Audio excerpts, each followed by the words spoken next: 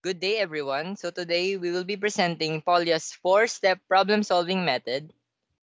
The group members are Johnson John Paul Ezekiel, yours truly, Magalona Euri, Cruz Hawley Kirk, Maramara Jade Matthew, Mantala Jan Francis, and Mediodia Michael.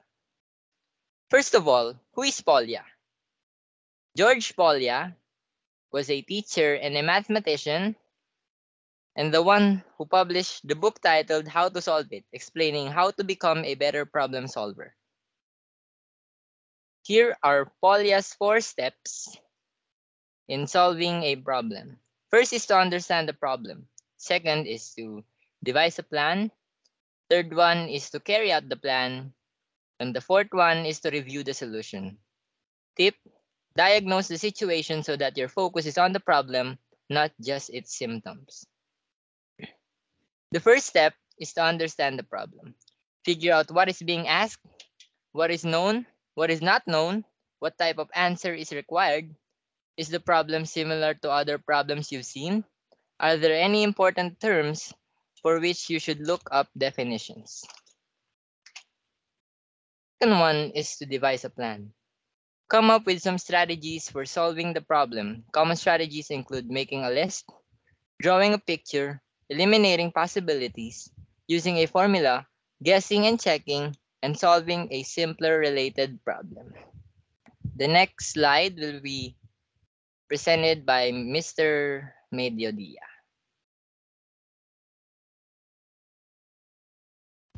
Carry out the plan. Use the strategy chosen in step 2 to solve the problem. If you encounter difficulties using the strategy, you may want to use resources such as the textbook to help. If the strategy itself appears not to be working, return to step 4 and select a different strategy. Next slide please. Revise the solution. Part of step 4 is to find a way to check your answer, preferably using a different method than what you need to solve the problem. Another part of step 4 is to evaluate the method you used to solve the problem. Was it effective? Are there ways you should have Are there ways you could have made it more effective? Are there other types of the problems with which you might be able to use this type of solution method?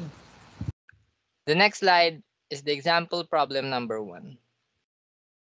Jerry is 7 years older than John. In 3 years, will be twice as old as John. Find their present ages. So first one, understand the problem. The problem is all about identifying the current ages of John and Jerry. And Jerry will be twice as old as John in 3 years. So for the second one, devise a plan. John's current age is represented as J and Jerry's current age represented as J plus 7 since Jerry is 7 years older than John. Carry out the plan. First, you need to simplify both sides of the equation. So 7 plus 3 is 10, and 2 multiplied by j is 2j, and 2 multiplied by 3 is 6. Next, you need to isolate the variable j on one side of the equation, and then subtract j from both sides. So it will amount to 10 is equals to j plus 6. And then you need to subtract 6 from both sides. So it will be 4 is equals to j. So John's current age is 4, and Jerry's age will be 4 plus 7. So his age will be 11. So in 3 years, John's age will be 7, and Jerry's age will be 14. This shows that Jerry's age will be twice as much than John. Here is the problem number 2. Tonyo and Mao left at 8 a.m. from the same point. Tonyo is traveling at east at an average speed of 50 miles per hour, and Mao is traveling south at an average speed of 60 miles per hour. At what time to the nearest minute would they be at 300 miles apart? First, to understand the problem, we need to find the time when they are 300 miles apart. Second, devise a plan. Let t represent time in hours. We need to use the distance formula, which is the square root of x2 minus x1 raised to 2 plus y2 minus y1 raised to 2.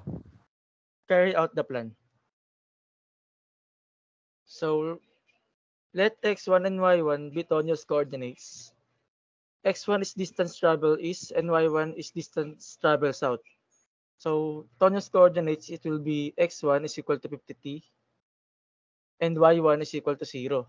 Mouse coordinates will be x2 is equal to 0 and y2 is equal to 60t.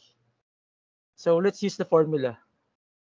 Distance is equal to square root of 50t minus 0 raised to 2 plus 0 minus 60t raised to 2. So 50 raised to 2, it will become 25 squared, and 60 raised to 2, it will be 36 squared. So the distance is 300 since it says that 300 miles apart. And 300 is equal to square root of 61t squared. So we need to solve for t. T squared is equal to 300 raised to 2 over 61.